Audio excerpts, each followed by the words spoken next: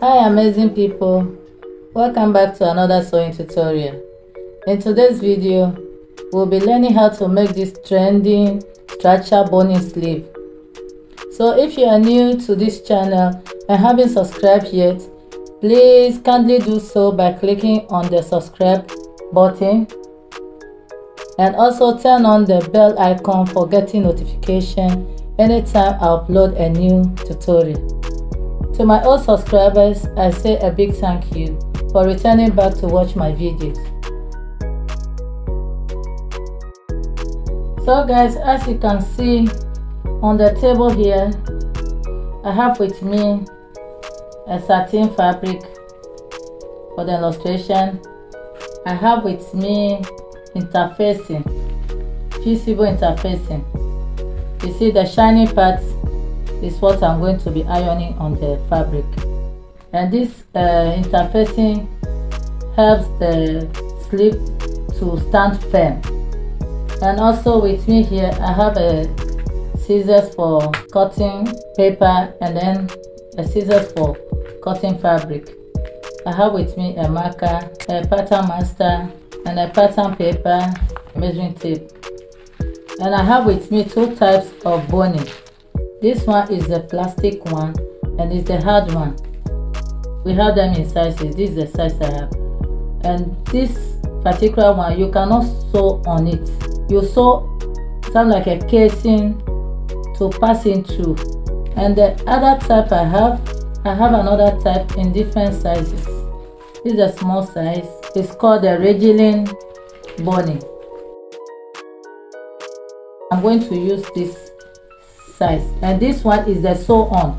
You can sew it on the fabric. This boning gives the sleeve the structure to stand when you are wearing it. I'm going to use my mannequin to show you how to measure the sleeve. So let's go to the mannequin now. So guys, first you place your tape measure in the center front of your blouse, and then you take it to the shoulder like so. So that's from the center front. You take it all the way to the center back like so. So here, let me say I get almost 19 inches. So let's go back to the cutting table. I measured from the center front of my mannequin to the center back of my mannequin, which is 19 inches. So I added 2 inches, making 21 inches. So 21 inches divided by 2 is 10.5. I'm going to be using this pattern paper to be drafting the sleeve, and after I will use it to cut on the fabric. So I fold this pattern paper into 2, and I fold it again into 4. So now I'm going to be taking 4.5 inches for the height of the sleeve on the shoulder side. I got 19 inches in total, plus 2 inches is 21 inches. So 21 divided by 2, 10.5 inches. I'm going to put on the width 10.5 inches, and then on the center front I'm going to be marking 2 inches. I'm going to connect the 2 inches with my straight ruler, and then I'm going to curve it. Let me use marker so that it will be visible.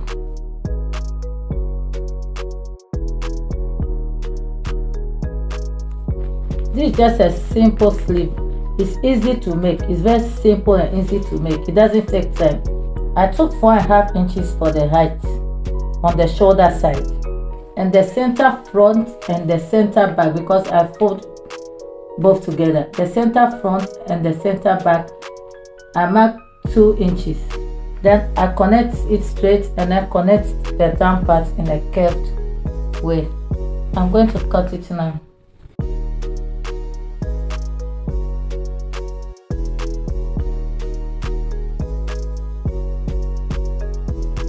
this side is going to enter the center front and the center back like so. So what I'm going to do now, I'm not going to leave these edges pointed like this. I'm going to run it a little bit.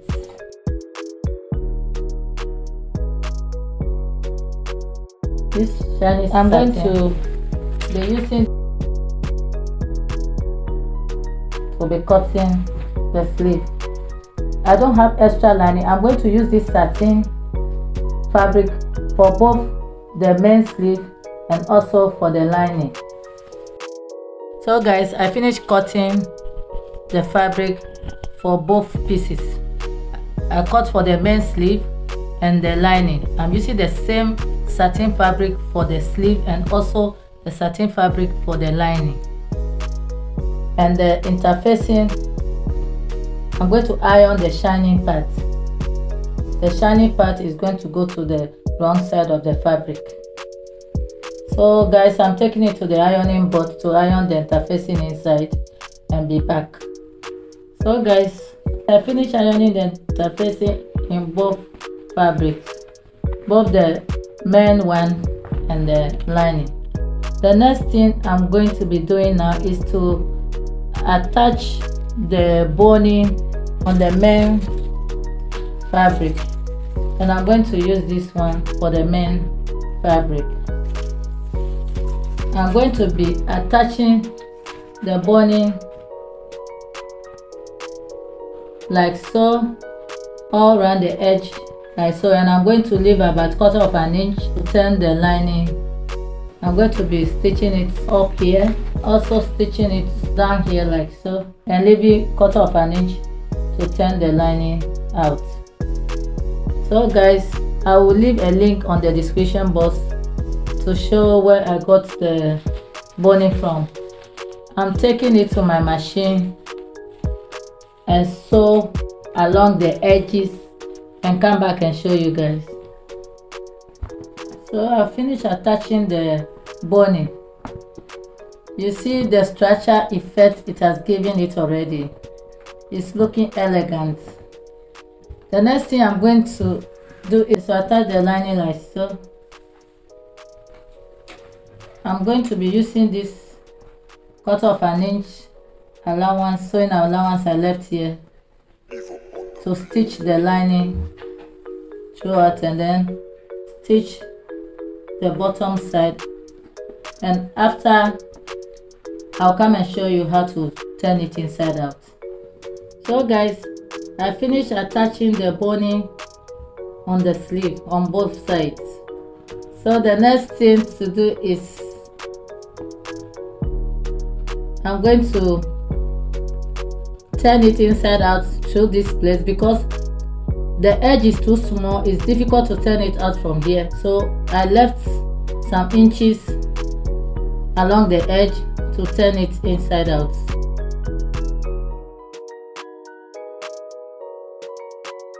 So guys, I finished flipping it inside out, and I'm going to give it a good ironing and come back and show to you.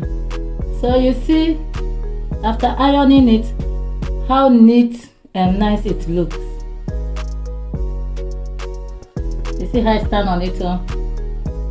Now I'm going to put it on my mannequin to show you how it looks.